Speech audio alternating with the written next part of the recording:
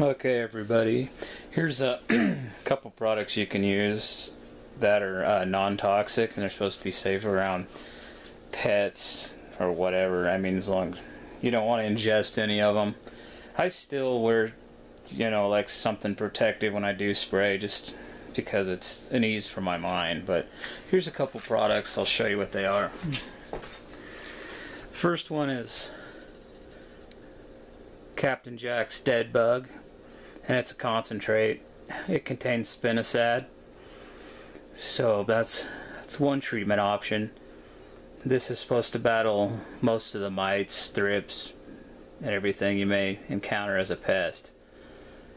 But like part of your IPM, your integrated pest management system, you want to have at least 2 or 3, or if not more, you know, different variables you can use to control them.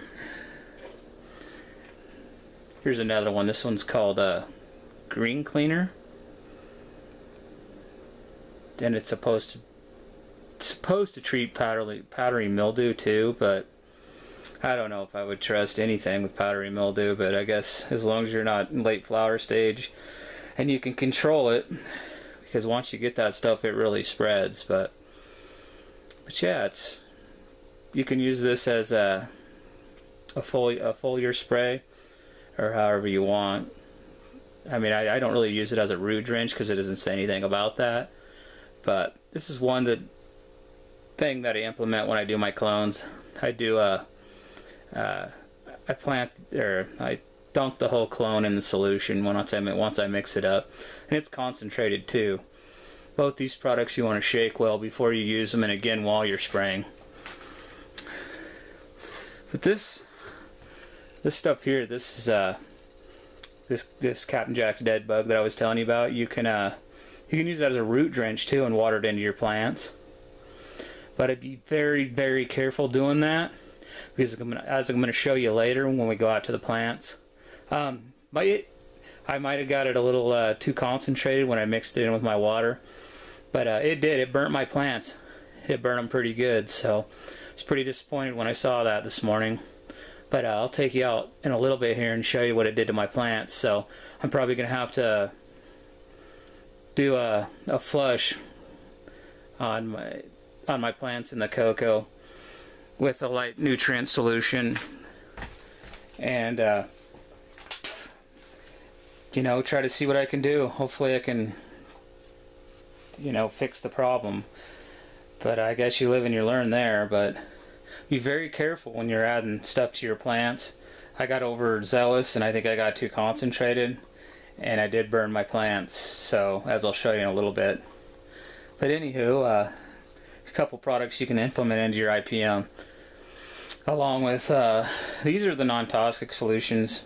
I don't know per se if you could say they're organic, because anything you spray on your plants, you know, has a possibility, you know, of negative effects, like I'm going to show you here in a little bit. But I know, just got to be careful. Pests suck, but you know, you got to do your best to battle them. They have other products like Azamax and a bunch of other stuff, but I don't want to really use anything that's toxic. I would rather hold off on all that. I mean, I already hate having pests in the first place, but yeah, this is what I'm treating my thrips with. And I haven't, after I treated them, this is I've done for the first treatment I did with the green cleaner when they were clones, and then I did one again, full plant dunk into this. This did not eradicate the whole problem, because remember, thrips have a life cycle, and they lay the eggs, then they have their nymph stage, and then their adult stage, and in between stages. Each stage may have to be treated differently with a different product, so you want to do, you know, your treatment, spread them out every few days, I'd say at least 2 or 3 treatments, you know, and keep checking. What I would check with, this is very handy and it's very cheap. You can get them for under 10 bucks online. It's just, all this is a 60 times jeweler's loop, and it magnifies pretty good. Probably can't even see, but I'll try to show you. Yeah, it does a excellent job. You can see stuff very, very, very well with this. But yeah, it's a grower's tool that's very, very cheap, and it helps you prevent, well, doesn't help prevent, but you definitely can spot things sooner with one of these, and you can check your trichomes later with them too. They're very handy. Another thing that you may use, if you choose to, I mean, if you have bigger plants, you're going to have to use an atomizer, but this is just an old garden, you know, cheapy garden sprayer. You can get it in any hardware store or big box store. But yeah, these are cheap too. I don't even get it for 10 bucks, maybe cheaper. But yeah, this right here really helps you get into the crevices and the cracks and down in the leaves and everywhere. But yeah, that's a handy tool to have. You can use a squirt bottle if you want, but I don't think you're going to get it as well coverage as you would with one of these. And you can adjust the sprayer adjusts so you can get different control with it. Works well. Another thing, when I'm mixing up small batches, because this stuff's concentrated, I just use like a jar. And this is a quart jar, and if you see on there, there's 1 cup, 1.5, 2 cups, 2.5 cups, and 3 cups. And it also has milliliters on this side. So yeah, if you want to mix up a smaller batch like this, for the spray bottle I'll use 64 ounces, because this also has ounces on it. But yeah, I use 64 ounces for this, and this right here gets mixed up by the tablespoon. But yeah, it works really well to do that. When I apply everything, I just use, this isn't really drinking water. Well, it is, but it's tap water that I just dechlorinated. I just leave the lid off for 24 hours and works well. But these are a few things you can do to implement the IPM in your gardens. I just wanted to show you how I do it in mine, and I mean, there's lots of options. I'm not telling you this is the only way to do it. This is for anybody that's curious or they haven't battled this problem before. So maybe this will help you out a little bit, because I also want to show you what the effects can be if you go overboard with it. So I am all about that. Anything that happens to my garden, it's like an open book to you guys. I'm going to show you what happened. So I'll be honest with you, I have really never had a pest problem in the past. I just kind of just implement the sprays and this and that. I've never had to use a root drench, mind you. And I was reading up on thrips and other pests, and they actually fall down into your medium and they nest in there, and that's where basically they live for a while, part of their life cycle. So you could treat your leaves all you want and you're still going to have a problem when they come back out of your medium. But that's just a little piece of info. For all of you out there that do other methods and you have info, definitely drop it down below in the comments. I mean, this is a great topic for, you know, anybody learning to grow. And it's not if, you know, it's probably when you're going to have a problem, especially if you bring any stranger danger in, like clones from dispensaries, or like in my case, I mostly run cocoa, but I brought in Fox Farms Ocean Force soil that I had sitting outside all summer, and it caused a problem. It caused the thrips were in the soil, so it infected all my plants. I mean, by the time you notice the nymphs or any problem, I mean, you're already, once you see one, you have a problem. So, but like I said, I haven't seen any in a few days, but I'm keeping an eye out. So, but other than that, that's some of the products you can use if you choose to. If you use something else, let me know down below how it works out for you and how you treat with your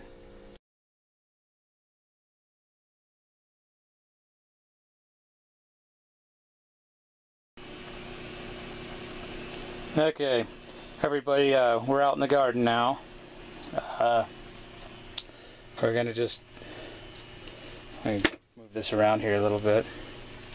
But yeah, I want to show you guys these plants. The foliar spray, I'm pretty sure didn't hurt them at all because the plants were fully dry when I stuck them under the lights. I'm pretty sure it's from the root drench. It's not a nutrient problem because, as you can see, I'll show you what it looks like here real quick. See that on that leaf? If you look around, even that plant back there.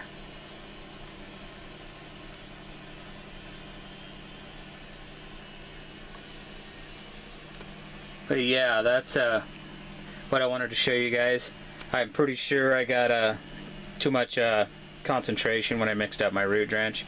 But this is the cocoa, as you can see. And for anybody that thinks that it's nutrient burn, it's not nutrient burn, for one thing. That's cocoa, and this is soil.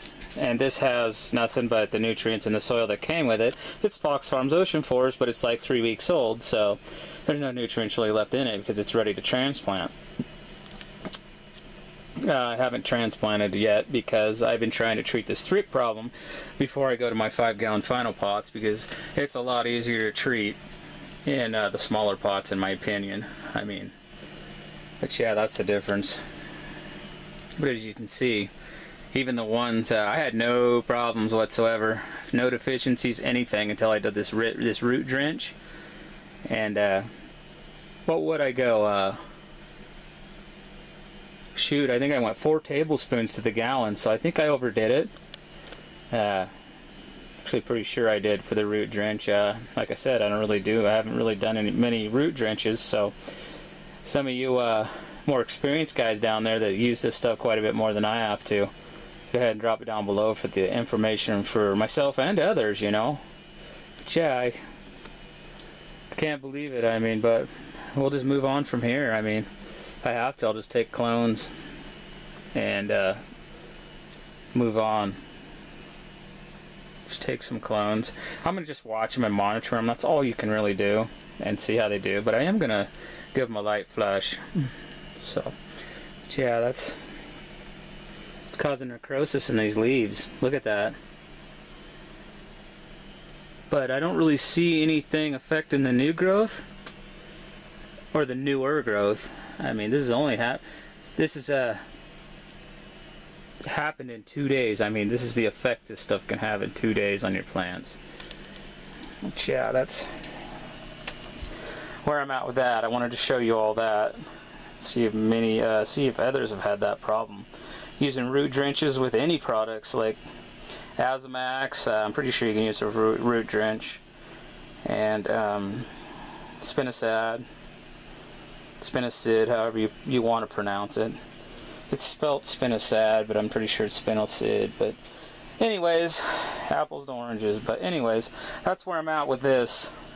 I was planning on doing this IPM video for anybody that was interested in it.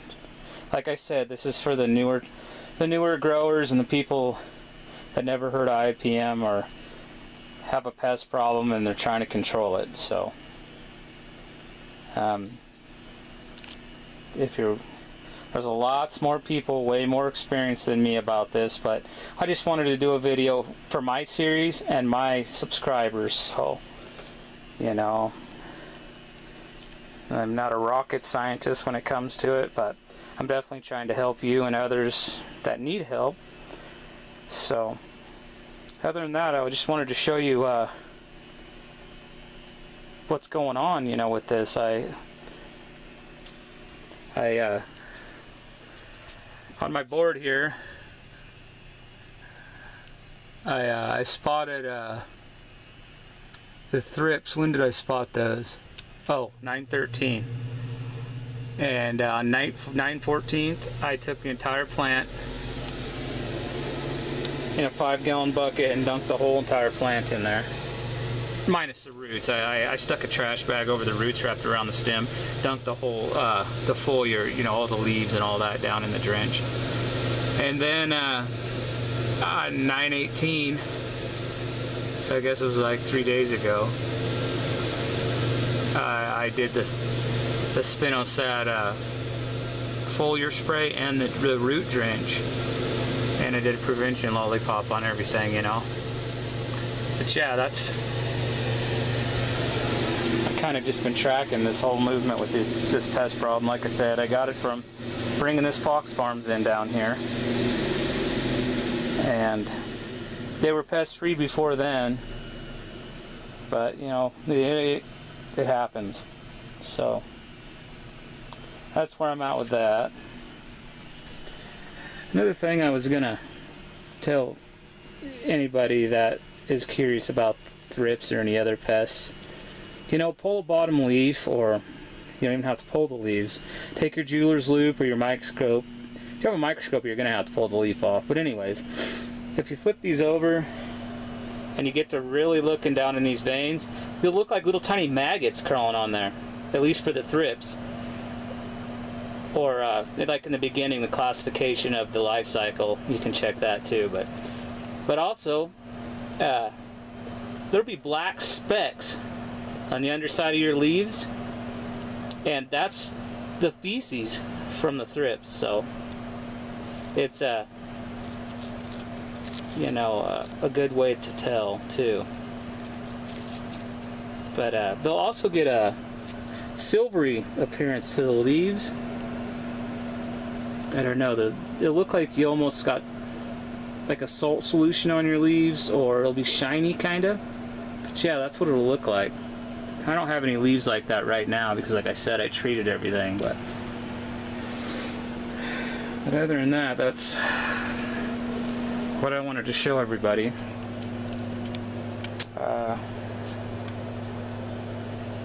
Today I'll go ahead and give these a light flush. Like I said, with a light nutrient solution for the cocoa. Probably just flush out that soil, because I'm going to transplant it. If not today, probably be tomorrow. You know, so let the medium dry out a little bit. But I'll continue to show you guys. Just keep watching in my series, and we'll see how these plants do. See if they live, or if I have to clone them, or what happens with them. I'll, like I said, be transplanting into 5 gallons soon. But other than that, I just wanted to do this video to show people some of the problems you can run into, and maybe some of the fixes. I mean, they may not work for every single pest or every single person, because a lot of these pests, you know, can become immune to things. That's why you have an IPM. You use a few different products and rotate them, so that, you know, they don't get used to one thing, you know. But yeah, whether it's the two-spotted spider mite, thrips, the white flies, gnats, whatever, you know, whatever you may encounter. But this one here, I just wanted to focus on the thrips because I ran into them, and for anyone that was curious. But other than that, I really appreciate you guys watching, and please like and subscribe, and until next time, peace.